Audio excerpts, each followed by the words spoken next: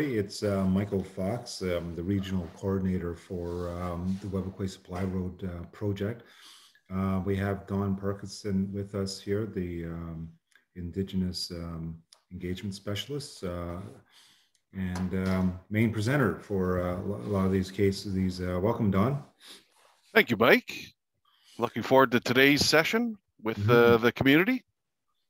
So just for people's background, why we're offering these sessions on a weekly basis is because we have a list of communities that are potentially affected by the Webequie Supply Road project. So as part of the terms of reference, which is a work plan for the province for the environmental assessment, the approved terms of reference had terms and conditions, and part of those terms and conditions was to do 3 rounds of engagement specific for each of the communities that we have to deal with. So this summer, spring, summer, we're doing that first round for each of the communities and offering a variety of types of information in this round, and it will be different for the second round and then for the third round.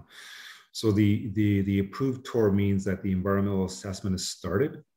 And all the field studies and people studies, Indigenous knowledge studies, like that's all has begun. And it will be continuing for the next at least a couple of years before we get a draft report. So here's round 1. We're with the Eabametoong First Nations, and then I'll give the floor over to Don. Thank you, Michael. And as Michael mentioned earlier, this is the first round of the environmental assessment phase. So what we're going to do now is play a presentation. It's been pre-recorded, and the presentation goes over the project, describes the project, and talks about what we've been doing, what we've been hearing from communities. And then after the presentation, we are going to have a brief discussion of any issues that have been raised by Eabametoong, and then open it up to questions and comments. So we look forward to hearing comments from your community. So without further ado, let's play the presentation, and then we'll come back and talk with all of you very shortly.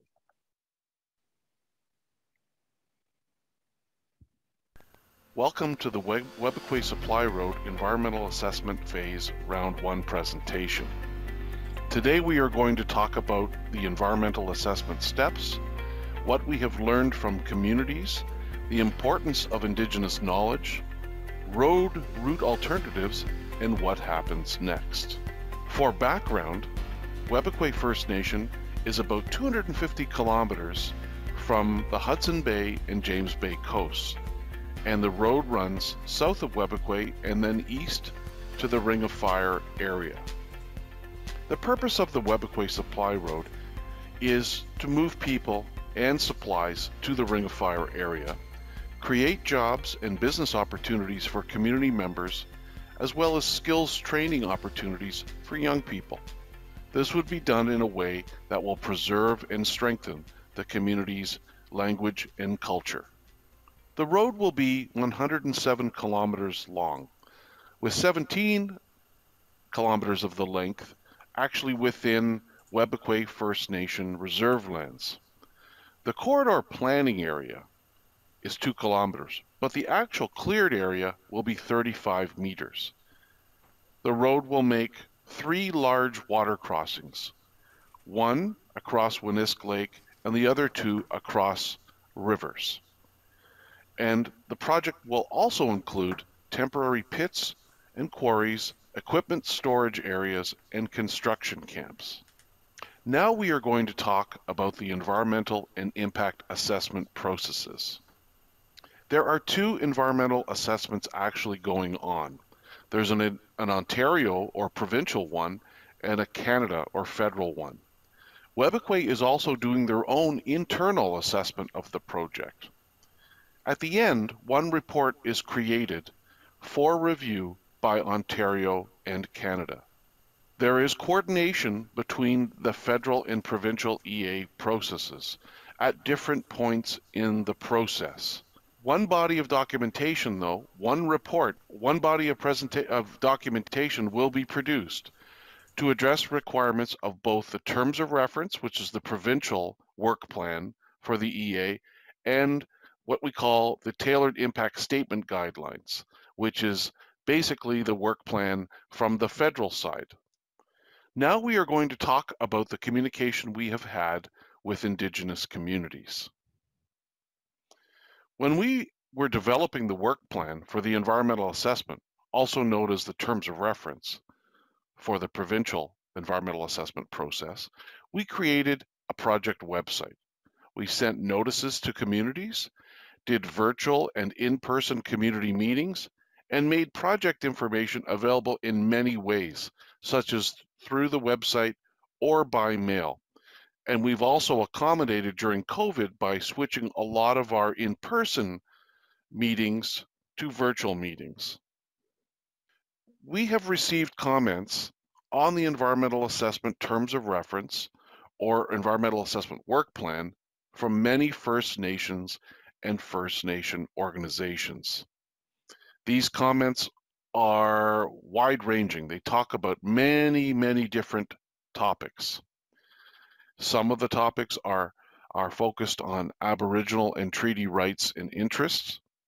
There's cumulative effects and the need for regional assessment. So looking at the broader effects of the project and looking at the project from a much sort of higher level in combination with other projects that are either planned or exist in the area.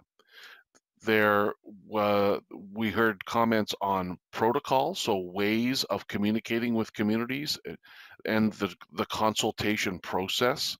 We heard comments on environmental assessment or impact assessment, the actual undertaking of that work. And then we also received comments on participation in capacity funding, providing resources to communities so that they have the capacity to be able to review documents and conduct their own, for example, Indigenous knowledge studies. There were other comments on ownership and maintenance or operations of the road. There were comments on socioeconomic impacts of the project. There were a number of comments on climate change and greenhouse gas emissions, as well as water or water quality, and wildlife and plants had many comments as well. So there were comments from a lot of communities, a lot of First Nation organizations, and about many different subjects. Let's move now to talk a bit about the study plans. There are many studies involved in an environmental assessment.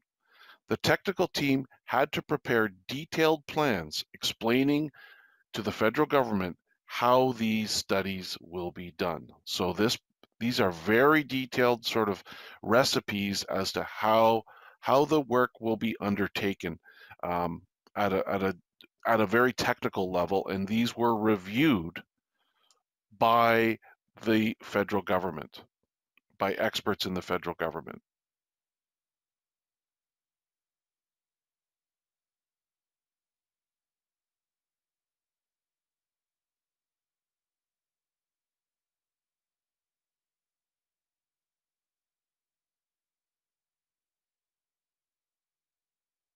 So there were a number of different technical study plans prepared, and the subjects include geology, terrain and soils, surface and groundwater, air quality and climate change, noise and acoustic, vegetation, wildlife, fish and fish habitat, species at risk, socioeconomics, human health, visual environment, and cumulative effects.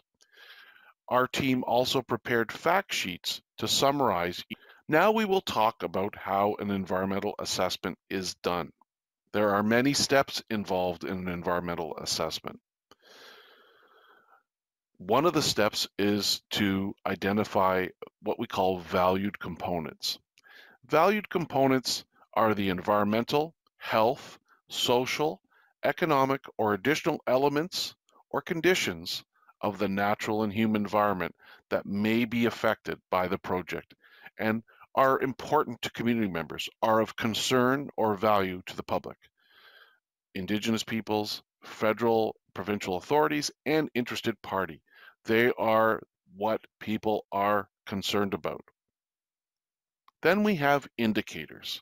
Indicators represent the resource, feature, or issue related to a valued component, so what's important to community members. And if these indicators are changed, they may demonstrate an effect on the environment. A better way probably to describe them is a way of measuring potential effects. And it's used in the assessment and evaluation of alternative routes and the overall effects of the project. Now let's talk a bit about assessment boundaries. For each thing that community members think is important to study in an environmental assessment, a valued component, a study area needs to be defined. These are different depending on the valued component, and that's a very important thing to remember. So there are three general study areas. What we call the project area or project footprint. Then we have 1 kilometer on either side of the road center, which is called the local study area, and the regional study area, which is 5 kilometers on each side of the center line of the road. Those are the general study areas. And this next map shows the three basic types of study areas relative to the two alternatives, the community-based alternative and the technically preferred alternative, which looks at the community-based alternative and makes minor changes to the route based on better terrain and soils and other factors. Let's now talk about the study areas for valued components more specifically. The study areas for valued components, or things that are important to community members, are determined by many different things, including what community members are saying, Indigenous knowledge, Indigenous land and resource use, and Aboriginal and treaty rights. Now we're going to move to talk a little bit about baseline studies. Think of baseline studies as a way of finding out the way things are now, so what we call existing conditions. And if we know that, we have something to compare to when looking at possible impacts of the project. So it's a snapshot, a picture of the way things are before the project.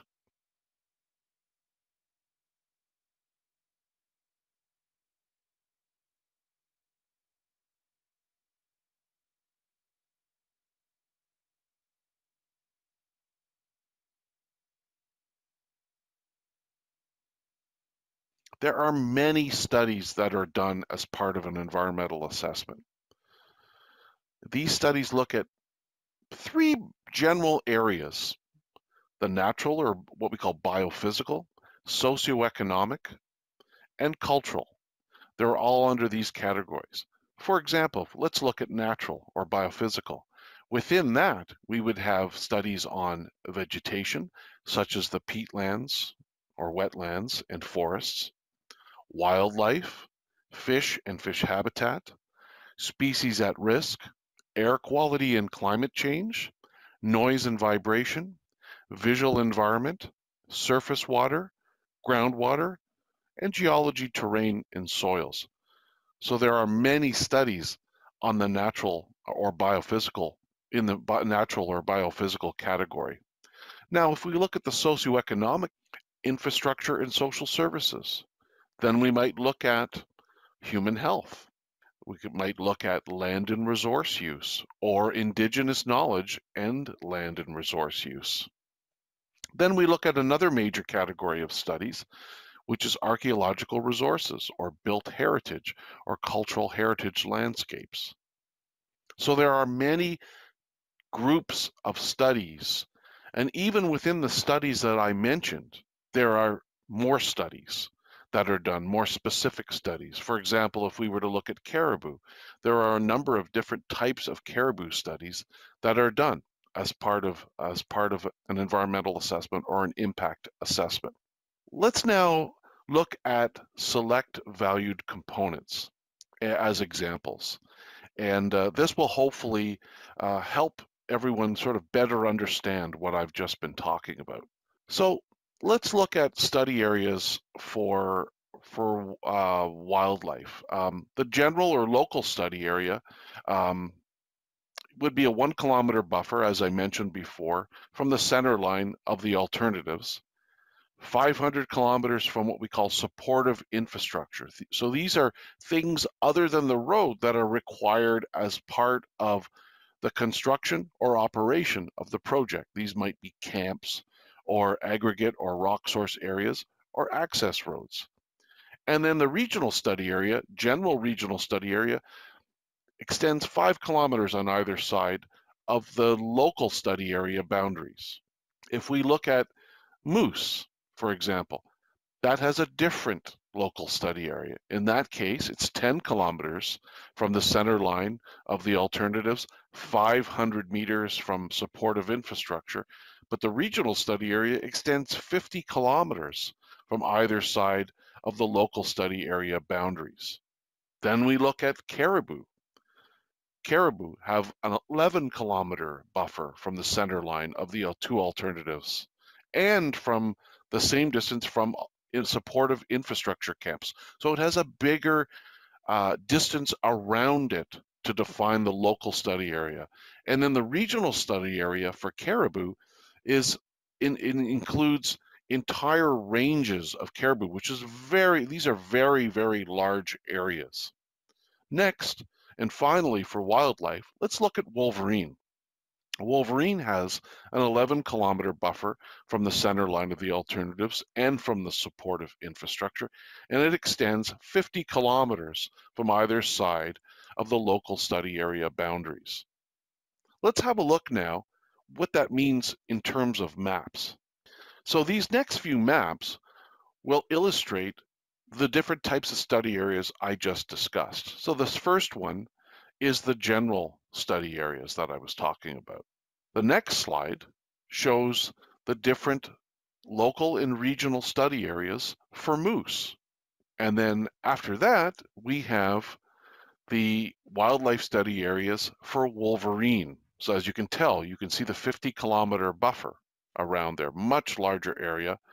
And then finally, the largest study area you can see here, you can see the local study area on the actual map, and then the regional study area, which includes two ranges for caribou, and that is in the upper right corner. So it's a much larger area. So let's talk a little bit about wildlife again and some of the criteria or valued components associated with wildlife, just to give you an idea of and a better understanding through examples. So for wildlife, you might have forest birds, you might have raptors, you might have shorebirds or waterfowl, or bog and fen birds like muskeg birds and other wetland birds. You might have bats or fur-bearing animals like lynx or rabbits. Ungulates, which are moose, for example. Amphibians and reptiles, and then pollinating insects as well. So the indicators or the ways of measuring those could be, for example, changes to habitat availability, the quantity of habitat available. Is that impacted by the road? Could be changes to abundance, meaning actual numbers, or the distribution, the spatial distribution, where these animals are over the land or water. Could be changes in the species richness. And we talk about that, we mean the diversity of species, the number of different species. Could be changes to survival and reproduction. Could be changes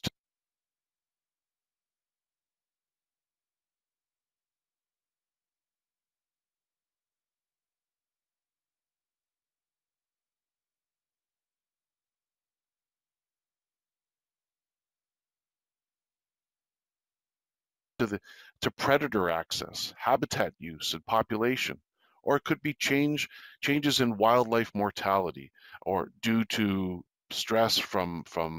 So let's talk a little bit about the baseline studies for birds. Spring and fall aerial water bird surveys were conducted in 2019 and 2020. And some of the things that we found were that the large lakes, and this isn't that surprising, were staging areas for waterfowl. Smaller lakes and rivers aren't really used that much by migrating waterfowl. We also conducted breeding bird surveys in 2020 and 2021. And we did listening counts at 263 stations. And we also used things called acoustic recording units at many different locations, actually 89 different locations, to listen to the sounds in these areas. The next slide shows some pictures that were taken from our breeding bird survey fieldwork. We also conducted baseline studies on bats to look basically for how many species are present. So we looked at, as I mentioned, bat diversity or number of species, and we used listening devices, what we call ultrasonic recorders. And we did surveys at 10 different locations. We found 5 species of bat, including the little brown bat, which is endangered in Ontario. We conducted a number of baseline studies on caribou as well. Caribou aerial surveys were conducted in 2018, 2019, and 2021. These are aerial surveys where we have biologists looking down and counting the number of caribou and identifying male, female, and making other observations about other large mammals. We also conducted in 2020 a caribou calving study, both by foot and by helicopter. We conducted a caribou collaring study in 2021, and that helped us identify calving areas where community members where caribou would have their young, winter areas, and identify travel corridors by being able to track the individual caribou across the landscape. And so far, the data has shown that most collared caribou are of what we call the eastern migratory population that winters in wooded areas, but actually has their young along the Hudson Bay shoreline. Next are a few pictures from some of our caribou aerial surveys. And then the slide after that shows photos from our collaring study as well. So let's talk a little bit next about baseline studies for wolverine and amphibians. We conducted, starting in 2021, a wolverine occupancy study. And so we set up sampling stations called run poles that at 25 different sites within 10 kilometers of the planned road center line. And then these stations were set up to include what we call snag posts to collect hair from the animals that would visit. And then there were wildlife cameras set up.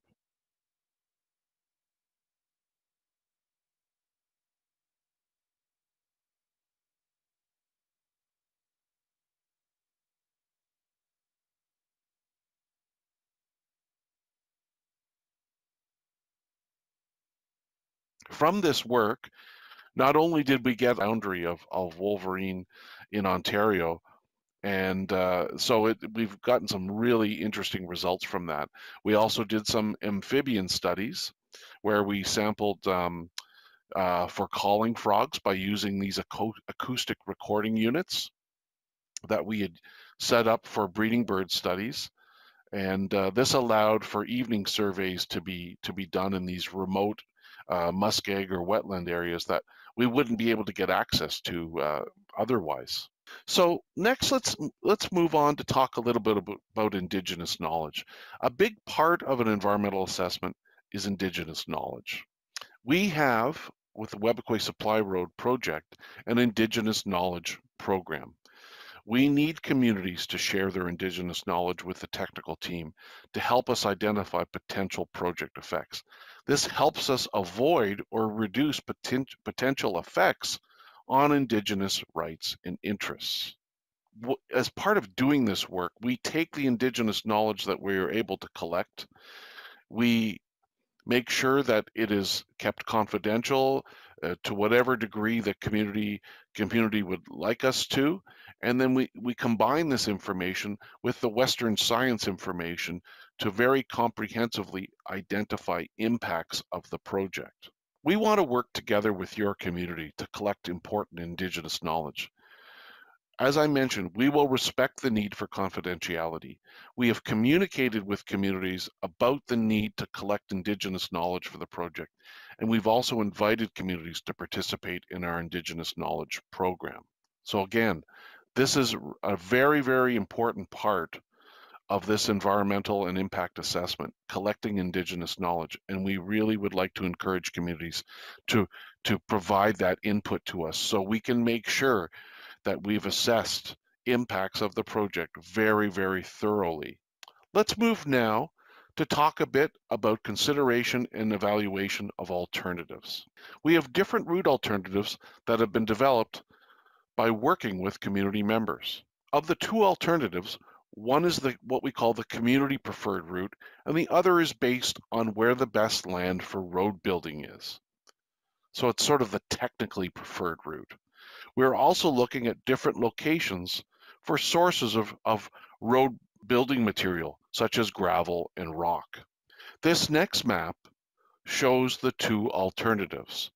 In yellow is the community preferred route, which was derived by Webequie First Nation members meeting over a fairly long period of time to discuss the best possible route for the road.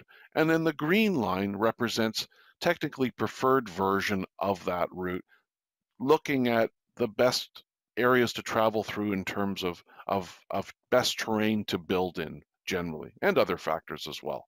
Each alternative does get evaluated in detail, and there are many factors involved in that evaluation, such as natural environment, Indigenous knowledge, land and resource use and interest, socioeconomic and cultural heritage, and of course the technical side, cost, constructability, and safety.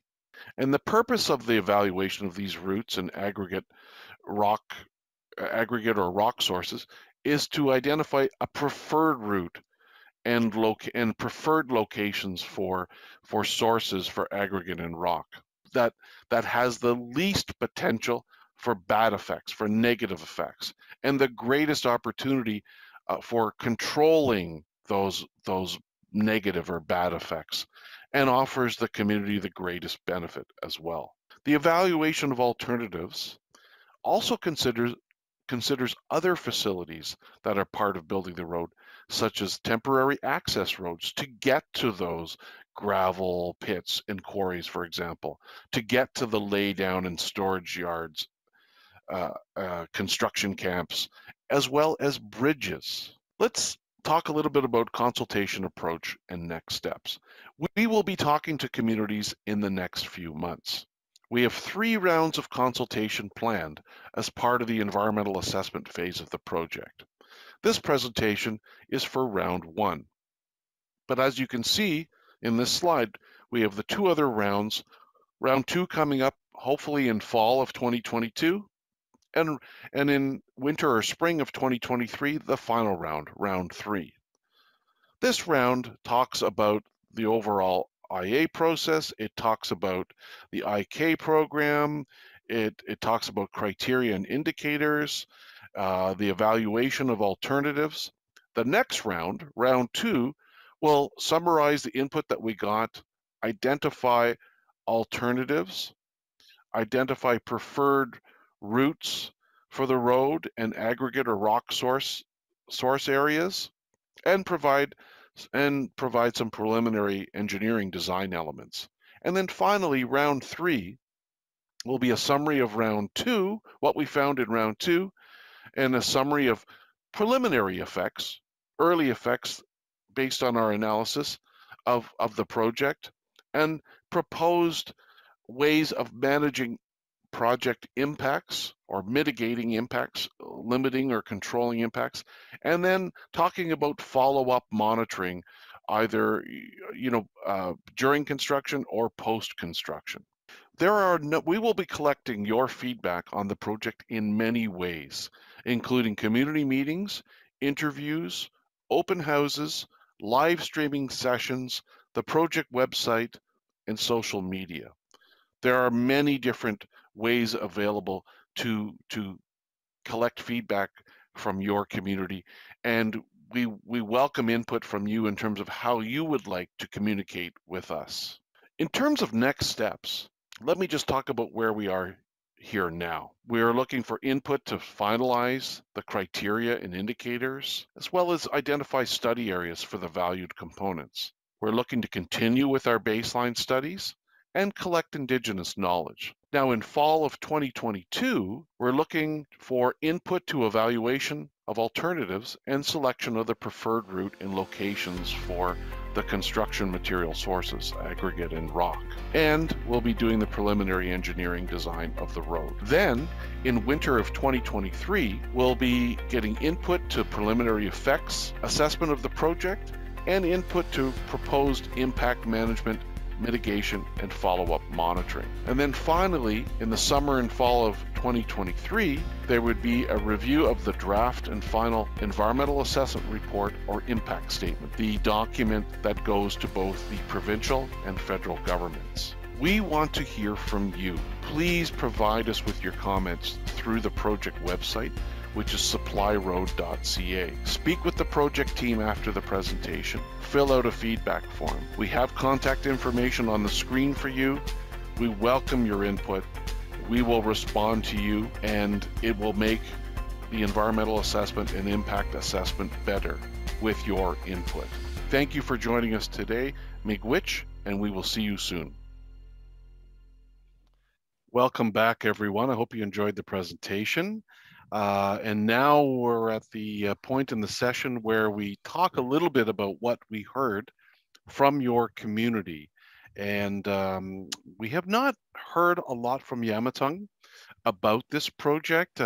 We did get a comment through Ottawa Tribal Council about supporting the creation of a regional technical working group to review the EA and supplement consultation with each individual First Nation. And I guess my response sort of to that comment is, and Mike, feel free to jump in, but what we decided to do, is for this project was to get information out to as broad a group of people as possible, right? From,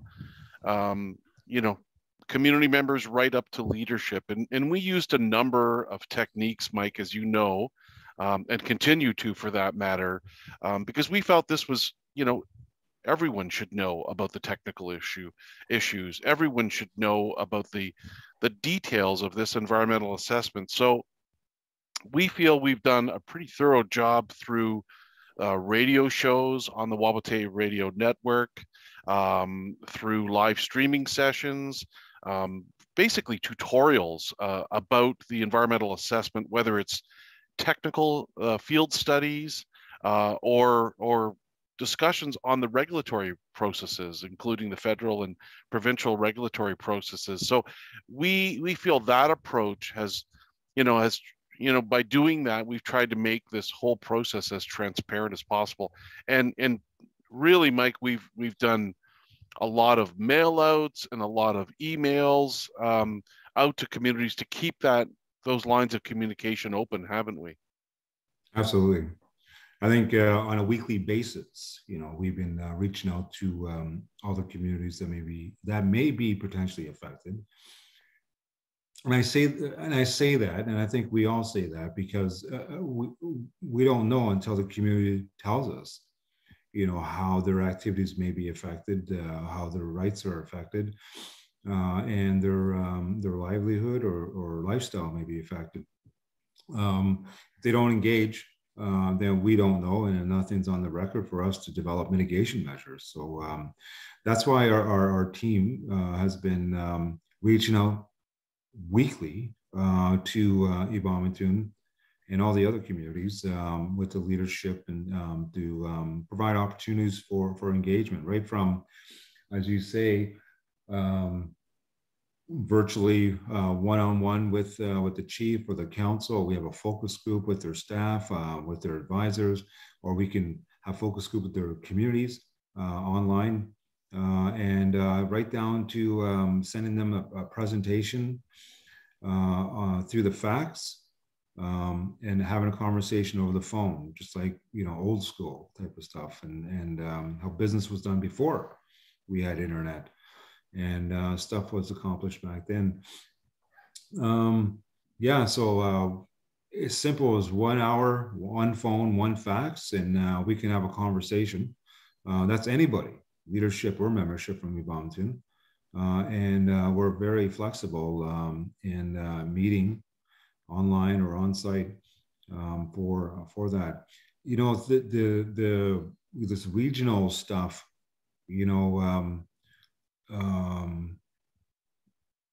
it's sort of what's been called before the ghost of the regional framework. Somehow, that framework, which failed, and they just couldn't get consensus. So the province is providing individual funding, to many communities to conduct their review of the tour, be part of the EA, as well as develop IK. And I think that approach is probably most effective because it would be very specific to that community versus being clumped and maybe being diluted in a regional approach on the EA. I don't know how another community's review of the EA is going to differ from another review. I think having many different types of reviews will actually be better, in my opinion, because you'll have different consultants, which we do now. We have different consultants we're dealing with that have different experience, different lenses on the effects assessment, which is the whole purpose of that question. Somehow having a regional assessment process is going to be more enhanced. I'm not sure if that's the case. I mean, the Webequie supply road is probably very comprehensive. And the reason why it's comprehensive, because it's their homelands. Webequie wants to ensure, has the most rigorous, the most robust EA and IA for this road, and because many of the community's members have shaped that routing. That's why it's such a squiggly line in the beginning, because we were avoiding sites of Aboriginal cultural significance and traditional activities, etc. So yeah, it's a request that premised on different reasons, that we hear that somehow the collective is better than the individual. I think the individual is the collective, with those that participate and engage on this process. Not engaging means that we're not going to get information that's going to help with the effects assessment. And I think the law is pretty clear. There's a reciprocal duty to consult when the proponent's outreaching, and the Ontario is providing capacity funds for that participation specifically. So, and Mike, we've received many comments from many First Nations, from the community members themselves, from their advisors, their consultants, and those have shaped the terms of reference, for example, because we've made many amendments to the terms of reference in the almost 18 months that it went through the approval process. mm-hmm. There was a lot of we received many comments, and about a broad range of topics as well too, from the very technical to the less technical, and some of them we were able to respond to, some that were provincial responsibility. But that document, certainly was thoroughly reviewed and commented on for sure over that period of time. It was quite a lengthy process, wasn't it? Yeah, And we welcome. I mean, they were very technical comments. We responded in kind, very specific to the issues that were raised. And sometimes I think there was a couple of rounds, if I can remember, in some of those communities. Yeah. So it wasn't just one round of comments and our responses, but they gave more comments based on the responses. And so we were able to do a couple of rounds with some of the communities. So and it was done during COVID, right? Yep. Like it was done during COVID. So I mean, you know, we'll get general comments typically from members. There'll be some site-specific ones, you know, based on their land use. But a lot of the technical conference, and let's be honest with the folks here, it's done by the consultants and their technical advisors because they know what they're asking for in terms of a scientific basis, environmental basis, and some of the methodologies that we're deploying, you know, of in the areas of concern. So. Well, those comments we received too, Mike, they shaped our consultation efforts too, didn't they, to a large degree? I mean, just for an example, we received comments from Mushkegowuk Council, and those comments were related to building the road through the James Bay lowlands, through the muskeg.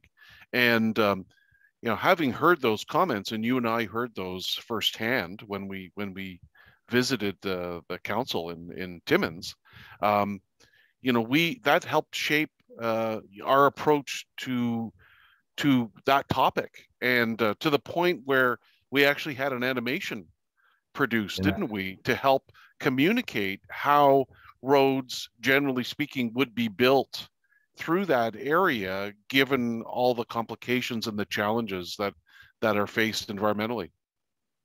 Yes, the assumption was based on that comment was that somehow we're building foundations, you know, so like those that's traveled on the highways of Northern Ontario, you'll see the new highways and they're laying down the foundations, like they're just piling the foundations, you know, before they pave it, right?